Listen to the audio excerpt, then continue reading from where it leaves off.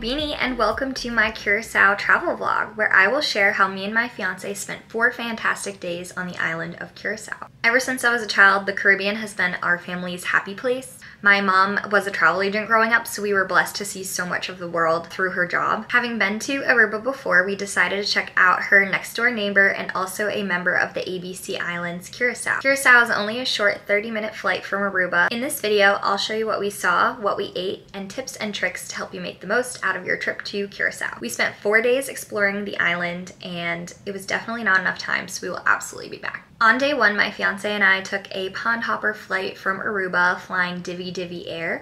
Divi Divi Air, you may ask? It's an extremely small regional service airline in Curaçao, established in 2001.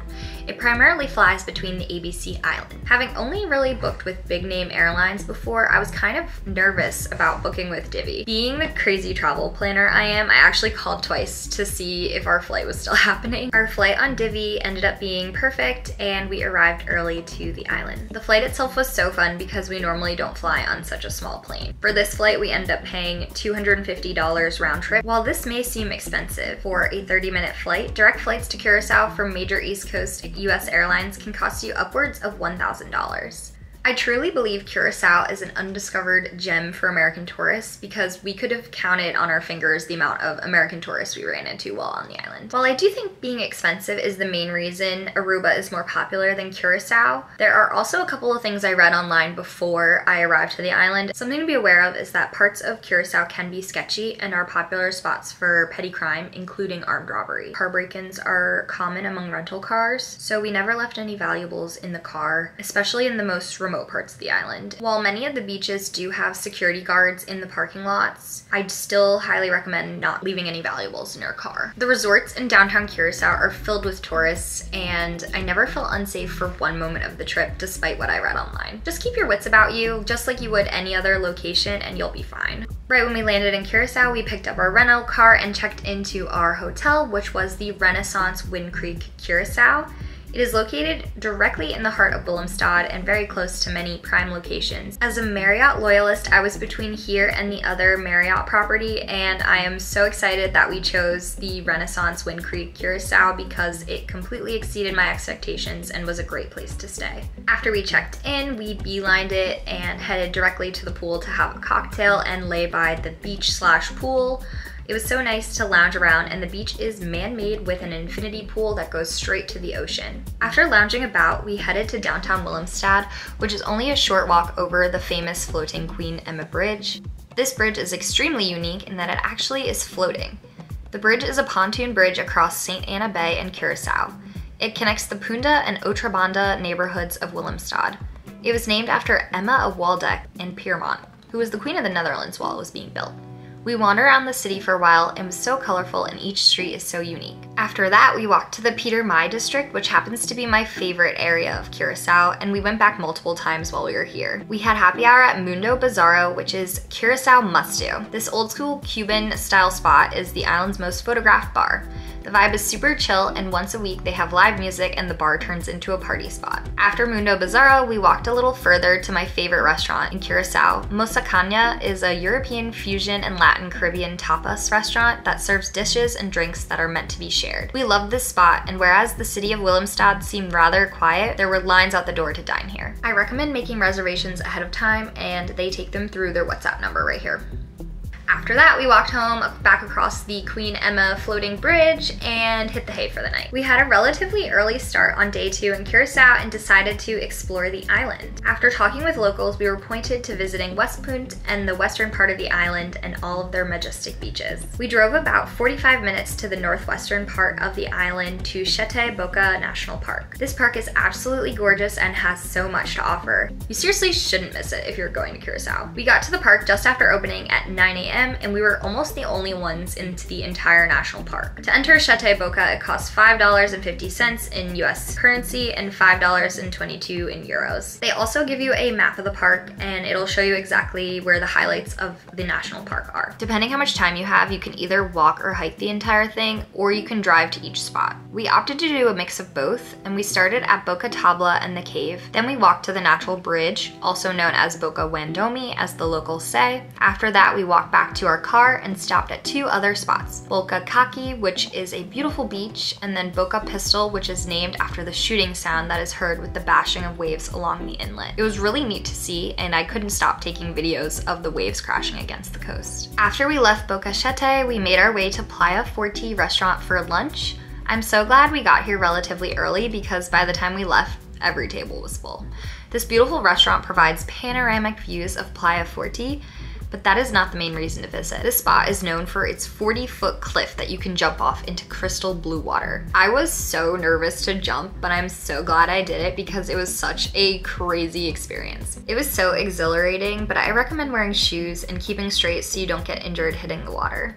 After Playa Forti, we wanted to get back in the water, so we drove over to Playa Lagoon and rented snorkels for less than $10 each at the shop across from the beach. We snorkeled around the reefs of Playa Lagoon for a long time, and it was so beautiful, and the beach was completely packed with tourists and people enjoying the hot Caribbean sun. After Playa Lagoon, we drove over to Playa Jarami and sat in the rocks/sand. The entire beach is made up of sea glass and very soft rocks, so it's a really great place to lounge out and explore. Our next beach we drove over to was called Playa Grande, also known as Playa Pescado. It is a beach that is known for its sea turtle inhabitants. As you reach this beach, you will see a sign on the tree saying Playa Pescado, and then also a tree that they painted an octopus on. You can park directly on the street there, and if there's no parking there, you can drive up the road to a bigger parking lot and take the stairs down to the beach. We had no trouble finding parking right along the road. This beach is a fisherman's beach. There are a couple chairs you can rent, but it is known for always having sea turtles visiting to catch leftover fish thrown in daily by fishermen. The turtles know this is the spot for an easy dinner, so they are constantly swimming in and out of this beach.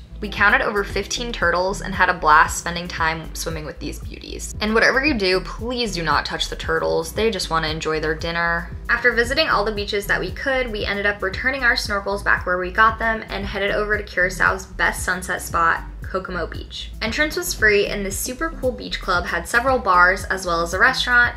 The bar was popping when we got there, and it was entirely filled with Dutch tourists. We watched one of the most gorgeous sunsets here while listening to live music and enjoying the incredible ambiance. We opted to have a quick drink because we weren't too hungry yet, and ended up casually sitting next to the famous Dutch DJ, Hardwell. It took me a moment to recognize him, and I was totally starstruck because he was so nice. 14-year-old Kristen really loved Hardwell. Next, we went to freshen up at the hotel before heading out to our destination for the evening, Mambo Beach. We had dinner at the Green Turtle, which is actually like 4 different restaurants in one. This is a great spot if you're with a group and you all can't decide on what you want for dinner because you can literally order off all of the different menus there. I ordered a mediocre ramen, and Noah got sushi that he was a big fan of. After dinner, we walked down to the beach club and danced the night away with Dutch interns until we couldn't do it anymore. After a fun night out, we opted to get brunch in the morning at a spot I found on Instagram called Cafe 5999. While this spot is not directly located in Willemstad, we were driving around anyway to get to our next destination, so we decided to stop here, and it was awesome. I had an incredible latte and avocado toast. It totally hit the spot as we were going to be quite active for the rest of the day. We made our way over to the next spot, which was Fort Beekenberg. This quick stop is so cool and was not on our original itinerary, but I'm so glad we stopped because I got some of the best pictures here. Fort Beekenberg was originally built in 1703 to defend the, at the time, Spanish water. The fort helped keep the British, the French, and the pirates out of Curaçao. Right next to Fort Beekenberg, we drove to Tugboat Beach, which was one of my favorite places in all of Curaçao. Here you can snorkel out to see a sunken tugboat that has been in the same spot for over 30 years. The boat sunk accidentally and is now overrun with gorgeous coral and tropical fish. Some people even see octopi here. We didn't. We were able to rent gear from Tugboat Beach Bar, which was a super cool spot. After that, we had a beautiful snorkeling adventure. We grabbed some drinks at Tugboat Beach Bar and returned our gear. We flew our drone around the area and circled over an abandoned quarantine center, which felt very fitting post-COVID-19. Caracas Bay Quarantine Building was built in 1883 after the area was designated a quarantine station for ships with contagious people on board their vessels. Spooky. We ended our last full day by spending some R&R at the Jan Teal Beach. We had a fantastic lunch at Coco's, which is at the far right and way less crowded side of the beach. I had the dreamiest cocktail of my life called an Applecina Split. It was like an ice cream pina colada, and I will never get over it. We rented beach chairs not knowing how much they would cost directly in front of the restaurant and lounged around sipping our Applecina splits. We did not end up being charged for these chairs, so that was a win, and entrance to the beach was only $2.50 a person. We went back to our hotel to enjoy the last sunset of vacation at our hotel pool bar. After that, we headed back out to Peter Mai district to try an Italian restaurant I had my eyes on a couple days ago. When we were walking back from dinner, Queen Emma was open for a large oil tanker headed out to sea. Since the bridge was closed, we took the free ferry back to Otrobanda. If the bridge happens to be opening while you're on it, you will get trapped until the boat that needs to go by is gone and the bridge is closed again. We saw some unlucky folks who didn't make it in time or chose to stay on it for 45 minutes.